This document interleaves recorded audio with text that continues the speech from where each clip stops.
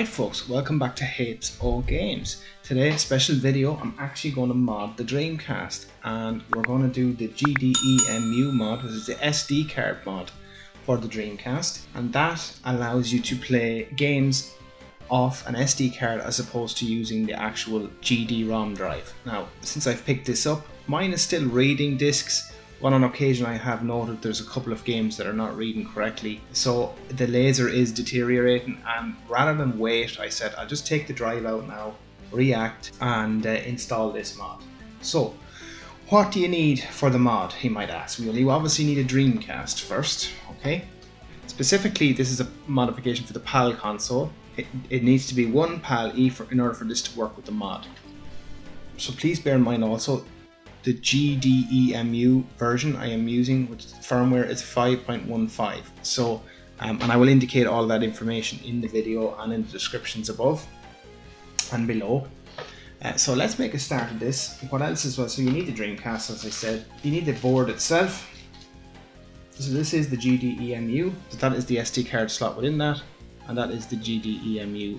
So nice and neatly, we'll put that down there for now. You need a crosshead screwdriver. It also comes with little pegs, and these pegs are to clip down onto the main board. We'll show you that in a while. Later on in the video, I'm going to show you how to actually put backup games onto the actual micro SD card. Okay, so let's start the mod, and what you're first going to want to do is flip it over on its side. So turn the Dreamcast over. You need to take this off first. This was for the modem, just the line in. That should clip out, it should slide out like that. There we go, it slides out. You can put that aside also. So that gives you access to the 4 screws you need to take off. 1, 2, 3, and 4. So I'm going to do that right now.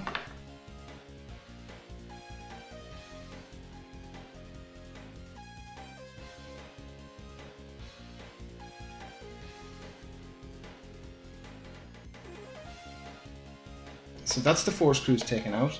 Turn it over on its side, and then this should simply lift off like so. And what I'll do is I'll leave the lid of the Dreamcast aside for now, and now you can see visibility on the main board itself. Okay, a couple of things to note here. This is obviously the drive we need to take out, and we are going to replace that with this board. Okay, so you need to get your Phillips screwdriver again, and there's another 3 screws you need to remove from the GD-ROM drive itself. So 1, 2, and 3, and they need to come out.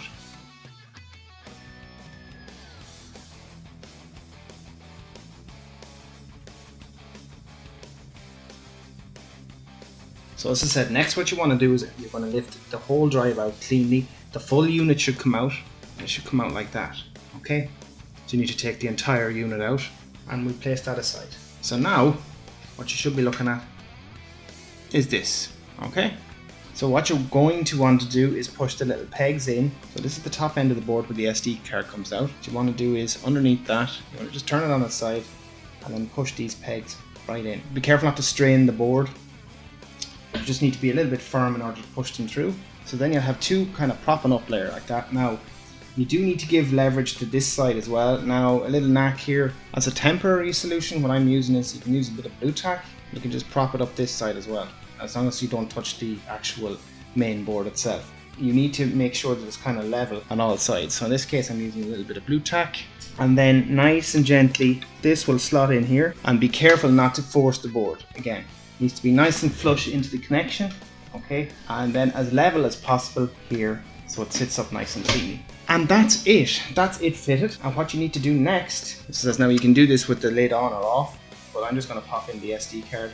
We'll go into the detail now in a moment about how you actually build the SD card. For now, let's just slot that in there like that, and there you go. So I would recommend that you store this. We can keep the screws for the disk drive, and then what you're going to want to do is pop the lid back on, flush like that.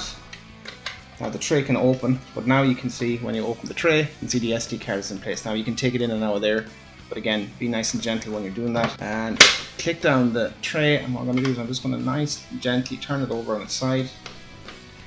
Let's put the screws back in place.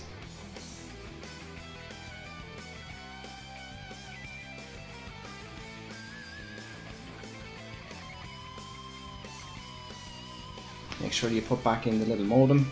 It should click in there like that. And there we have it, GDEMU installed on your Dreamcast.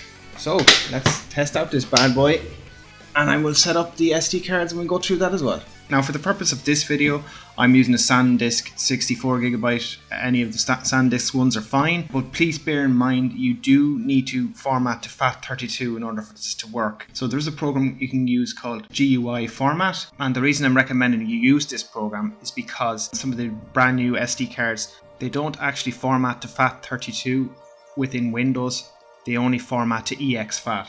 And basically GUI Format allows you to force the FAT32 file structure onto the SD card. So that's what I'm doing here. You can download that, search it up on Google. As I said, I'll leave the links in the description. So format that, format it to FAT32. So next what you want to do is download a program called SD Card Maker, and then just run that as administrator.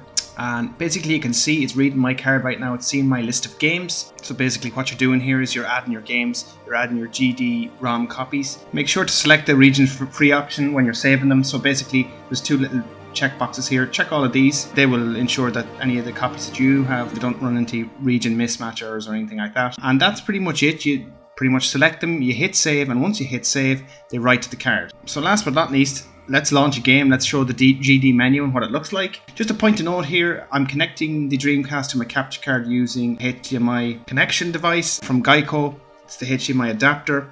That's connected, as I said, into my capture card. So that's how I'm getting this footage. So essentially when the Dreamcast boot sequence completes, it loads up the GDEMU as you see here, and it lists all the games that are on the SD card, as I've said. Depending on your file size and the capacity of your SD card itself, you can fill this up with as many games as you want. But for the purpose of this test, I'm going to play Power Stone. So that's a game I recently bought online, and that's a game that would not read via the GD-ROM itself. So actually will be my first time to play this game. I finally get to play it. I've heard so many good things about Power Stone 1 and 2, and there's so many games and titles I need to catch up on the Dreamcast, so it's a new world for me. Very, very exciting. What I have noticed as well is improved loading times with the SD card as well. Like, I'm getting into games here very, very quickly.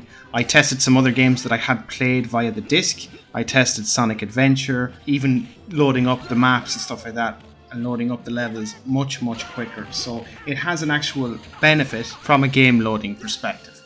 So guys, that's it for today's video. I'm actually going to follow up this video in the near future with some cooling techniques and some heat reduction mods that you can do for the Dreamcast. But for now, the purpose of this video really was to go through the installation of this hardware modification for the Dreamcast. Hopefully everybody enjoyed it. Let me know what you think of the video.